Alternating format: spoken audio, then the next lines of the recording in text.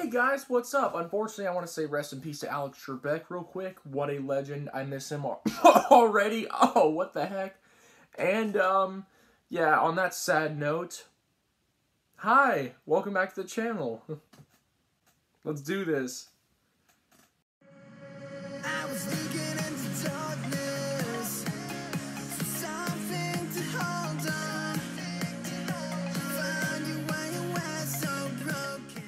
So today I'm doing a quickie reaction to a video called The New SpongeBob Movie is Kinda Bad. It's by a YouTuber known as LS Mark, which I quite like a lot. I hope he's okay with reaction commentary videos like this. It's not going to be like a reaction where I sit there and kind of just laugh and all that kind of stuff and go crazy. It's more like I want to see what he means by this. I want to see what the heck the movie kind of, like how the movie is bad. Because, once again, like, I'm here in America where we can't see the movie. Like, it's not out here, so apparently. It's, like, available everywhere except here. So I don't know when the heck I'm even going to be able to see this thing. I was excited to see it back in May when it was supposed to come out, you know. If only, right? And now, because of this, I didn't get to see it. Like, no. So, yeah, I'm going to check out this video and, you know, shout out again to LS Mark. I think he's a great YouTuber, a great commentator on cartoons and such. And, you know, hey, man, if you're watching, big fan, yeah. And I'm basically just going to give my own insight into this because, like, that really surprised me. Like, people think it's bad. It's like, I thought the first one obviously was a classic, and the second one was an honorable effort. It was a pretty good, you know, sequel movie that had some great animation to it, so we'll have to see what this is all about. So, if you enjoy my reaction / review of this, please leave a like, comment down below. Go check out LS Mark if you haven't already, and subscribe for more. Thank you all so much. Alright, the wonderful world of the Sponge and the Bob. You know what's great about being in the UK? I get to see Sponge on the run before any of you damn Yankees get to. Yeah, lucky you. I didn't realize he was from the UK. Okay, but alright. Lucky you, LS Mark. Enjoy your low-quality rips while your country erupts on fire, you absolute clowns. Hope you enjoy your free trial of CBS All Access next year, you charlatans. Because I, Mark, got to see the new SpongeBob movie, and it wasn't very good. Aside from scrolling through Twitter and seeing my American friends doom posting, I'm getting a lot of reactions to Sponge on the Run, the latest SpongeBob movie from the loins of Nickelodeon and Paramount. In spite of having a good chunk of the staff from the first movie, this feels way more soulless and greedy than any other piece of SpongeBob-related media. Even this shirt. What a hoax. In spite of some stellar animation, which manages to capture the kinetic energy of the original cartoon in great stylized CG, like look, they gave us the season 1 design. He's even got misshapen pupils and look at his feet and legs. Look at his cute little shoes. They really don't manage to craft a compelling story around it. Instead, it's a rehash of a previous episode, with about a quarter of its runtime dedicated to being a backdoor pilot for this awful-looking spin-off show where SpongeBob and his friend... Oh, wait, yeah, is the plot about, like, you know, have you seen the snail and all that kind of stuff? Like, oh, God, and, like, that just kind of pains me, because it's like, yeah, like, when I saw the trailer, like, it looked fantastic. Like, the trailer was like, oh, my, like, ooh, a bunga, man, like, God, you know, I literally was like, God, you know, like, that's the best SpongeBob has ever looked, man. But then again, it's kind of like, you know, if you put it into an analogy, it's kind of like Nintendo right now. It's like, a lot of their games really go all out with the animation more than they do on, like, substance and being fun, being quality, being, you know, it's like, you know, case in point, the fact that they're just releasing a lot of Wii U games, which is a side rant, but okay, yeah, I'm like, you know, I unfortunately got the Wii U, so, like, I've already played most of the games, so it's like, they need to make new games, they do. Alright, back to the video, though, back to the SpongeBob-induced rant. Friends are babies at summer camp. Before we go into all that, though, allow me to get a little more in-depth with the plot. Plankton kidnaps SpongeBob's... Oh, by the way, I'm just reacting to this video. I know, like, it's probably gonna spoil a lot of the movie, but it's like, it probably won't spoil the whole thing. Like, obviously, I still am gonna see the movie, but it's like, I just want to, you know, take a look at what this guy has to say, like, and evaluate his opinion. That's why I'm doing this. A little more in-depth with the plot. Plankton kidnaps SpongeBob's pet Gary and hands him over to King Poseidon, the ruler of the sea. You know, despite Neptune always being portrayed as the King Poseidon. Ooh, that's bad. That is bad. ruler of the sea in the show. But don't worry about that. This isn't the only piece of lore they decide to step on. So SpongeBob and Patrick have to set out on an epic road trip to get to the lost city of Atlantic City. So it's just like the first one, right? The two approach comedic set pieces, new foes, and face treacherous hardships on their way to retrieve the prize. I wish. I really, really wish it was. Aww. A shameless rehash would have been a lot better than literally nothing. SpongeBob and Patrick set out in their vehicle to get to Poseidon. Then they get there. To be fair, there is some stuff that happens between then, but it's later revealed to be a dream sequence, a dream sequence that goes on for 15 minutes. Oh boy. 15? This is the worst part of the film. Not only does it add nothing to the plot other than funny Keanu Reeves, but it's just really bizarre and weird and not in the usual SpongeBob fashion. The initial teaser poster for the movie was all trippy and had the tagline, "This movie is gonna be a total trip."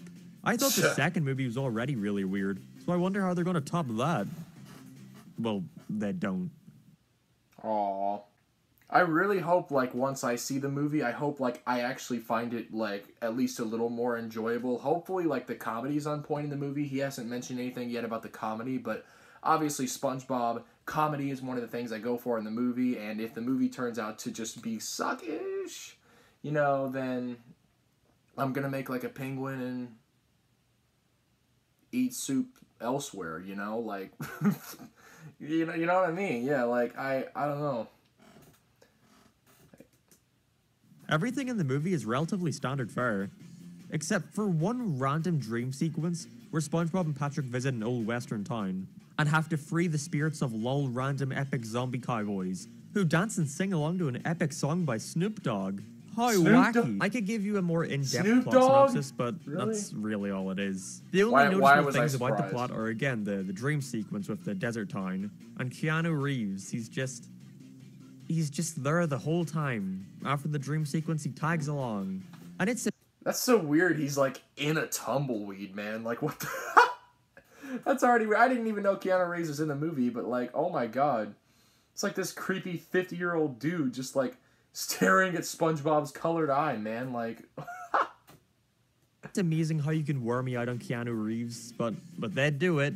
They managed to make me sick of Keanu goddamn Reeves. And he's probably still the best part of the movie. It doesn't feel like an epic quest to find Gary. One, because they find out exactly where he is immediately after finding out he's missing. And two, they get to the lost city with 55 minutes left of the movie. This film is an hour and a half, and they reach their destination in about 30 minutes. After this, they piss about for a montage that goes on for way too long, and suddenly the rest of the cast decide to jump cut to the city to help out, in a scene, by the way, that is also a direct rehash of another older SpongeBob episode. Did they really not have any ideas? Well, they did, because there was a cancelled third SpongeBob movie about these weird alien cat guys that come down from space, and while it doesn't seem like it would have fit a SpongeBob movie, it's a lot more interesting than this. Not even the city of Atlantis is... I love his, like, yeah, like, how quickly his icons change. I know, like, that's pretty similar to Pie Guy Rules, except Pie Guy Rules puts these little fade-ins to each, like, PieCon change. I love how it's, like, as soon as his emotions change, like, there'll be a part where he'll be, like, happy. He'll be like, yeah, no. No. And I quite like that about his icons. Unique to the movie, since they did that in a special too. And hey, at least they got David Bowie to voice the leader of Atlantis in that special, and not the same guy who voiced Bubbles the dolphin in Sponge Out of Water, which is really damn noticeable. I haven't watched that movie in like a year, and I noticed it immediately. The only other real positive about this movie's narrative is that they actually have something to do for the rest of the cast and aren't shafted or sidelined. The first SpongeBob movie has recently been observed through a more critical lens, with more and more people bringing up its flaws, with one of those being about how it seems to ignore the main cast of characters that aren't just SpongeBob and Patrick. Personally, I don't really agree with this complaint. The movie's focus is about them and their growth as characters, so I don't really mind that characters like Sandy or Squidward get the shaft. The second movie definitely did a better job at using SpongeBob's other friends. That film was a lot less focused on the characters and mostly just aimed to be surreal and weird. But Sponge on the Run seems like it's trying to take both of these approaches, and it doesn't really succeed at either. They end the movie's first act with SpongeBob and Patrick being genre savvy, talking about how this is a buddy road trip, and eventually they're gonna have a fight and break up, only to come back together even stronger. Like, they even have SpongeBob break a massive to Patrick completely unprompted, just to make the joke work. SpongeBob can be mean at times, but it always feels earned, or when he's at his absolute breaking point. That's what makes those times when he gets aggressive so funny. But here, he just seems to be a little prick for no reason, other than a really lame fourth wall joke. What makes this all worse is, they attempt to subvert these tropes, but then do them anyway. Like, they get into a fight later down the line. It wasn't even of any consequence. They forget it in 2 minutes. Like, literally 2 minutes. So, yeah, the new SpongeBob movie. Well, I will say, though, like, throughout all this, like, this whole video, I will say that anything else, like, above all, SpongeBob is still SpongeBob, and I still think, like, I'm gonna go into this movie with completely fresh eyes. I know it's hard to when you hear any sort of criticism about it, but it's like, I think I do, like, a decent job of sticking to my own opinion and, like, not letting others' opinions, like, sway me, you know? There are times where, like, say I like something and then a lot of people say it's bad, and, you know, they do a great job of, like, critically analyzing it, so that way, like, I'm just like, oh, maybe I see it in a new light, and I'm like, well, maybe that's not so great. Or it could be, like, something like Truth or Square. That movie, you know, quality-wise, is pretty bad, honestly. Like, it's really bad. But it's almost, like, too bad to the point where I just kind of love it. I'm just, like, I kind of, like, think it's hilarious to watch aside from, like, the second half where it really starts to get really boring. I think, like, a lot of the blunders the movie makes, like, in terms of just having montages that are so boring that it's just almost comical, and a lot of just the blunders the movie makes, just the cringy, you know, cameos from the cast, and the cringy cameos from the guest stars, like, it honestly is pretty awesome. But back to this movie, like, another thing to note is, like, if this does happen to be bad, like, that kind of would suck, because, like, the thing is SpongeBob has been kind of building itself up as, you know, a show that's improving it. Alright, let's get back to the video. They forget it in 2 minutes. Like, literally 2 minutes. It's dropped entirely. There are so many instances where you can feel the writers high-fiving each other, thinking they're so clever at all the jokes they make about buddy trope movies. Oh man, you guys, what clever little twips. So silly. But the rest of it is just an unfunny rehash combined with a backdoor pilot that retcons the main cast into a summer camp story. Aww. Each of SpongeBob's friends get a little flashback segment to show how SpongeBob affected them and what a positive influence he is. But it's just so rote and by the numbers. Like, Patrick is homesick and SpongeBob says he'll be his friend to help him feel better. Then he feels better. Sandy says, I want to be a scientist, but thinks due to being a squirrel she can't for some reason. But SpongeBob just says, you can though, and she's like, okay.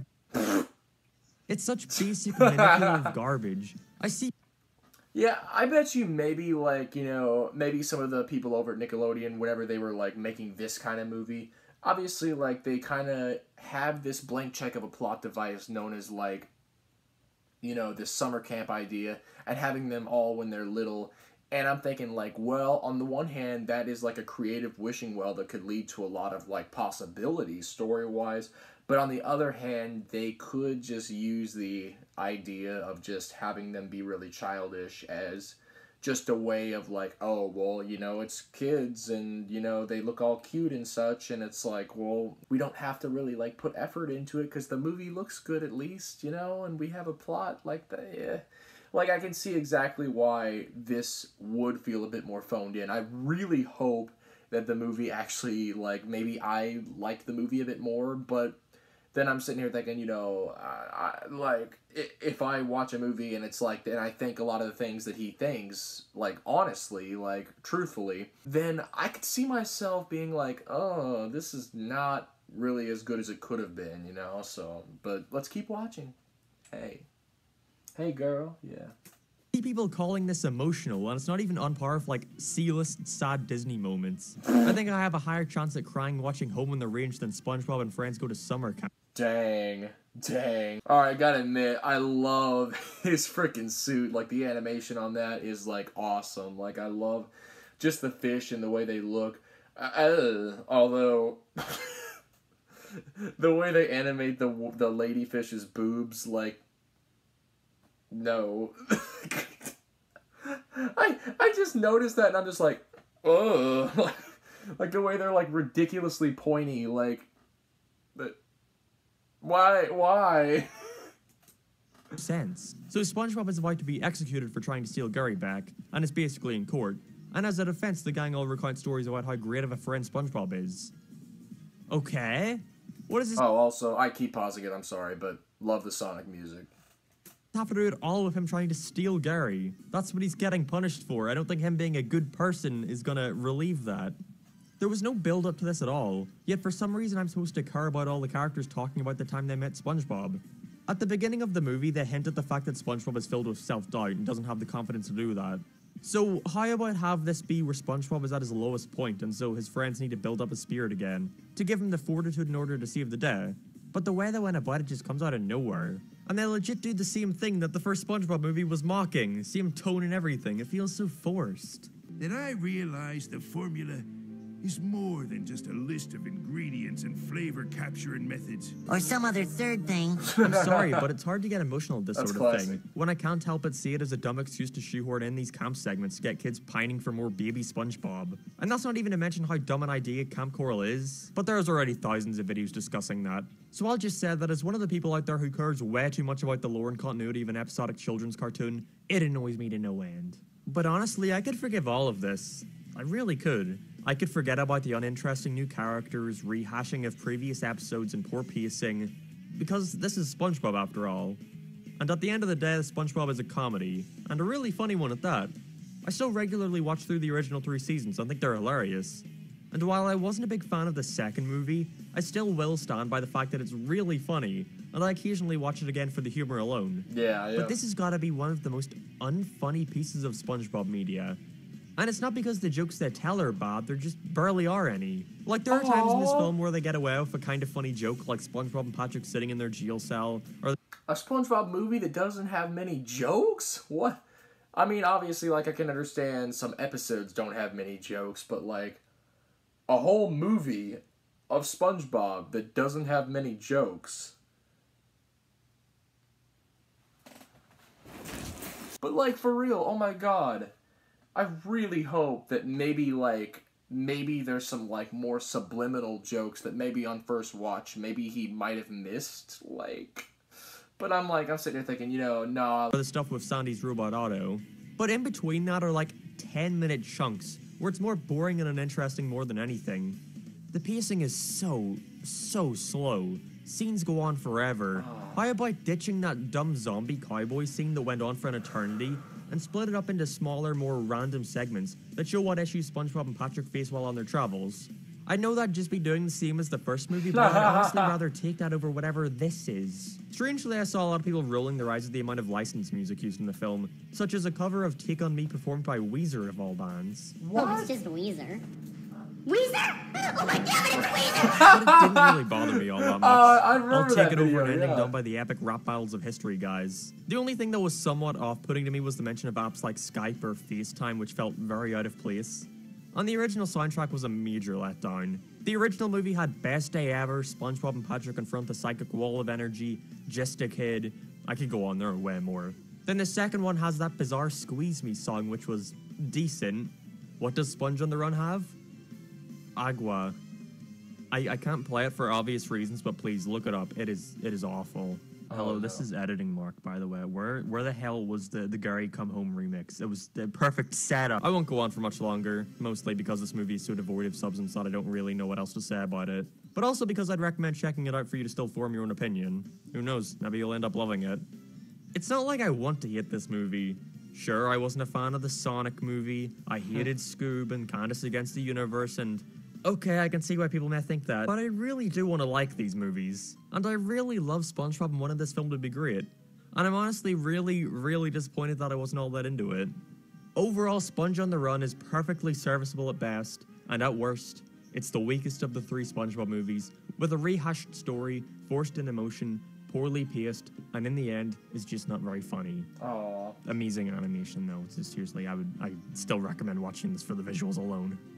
But I don't know, guys, I might have been singing a different tune if they just used the original French narrator in the opening, not like they didn't have Tom Kenny on set. The SpongeBob movie is kind of bad, ... The 3 dots are there for emphasis.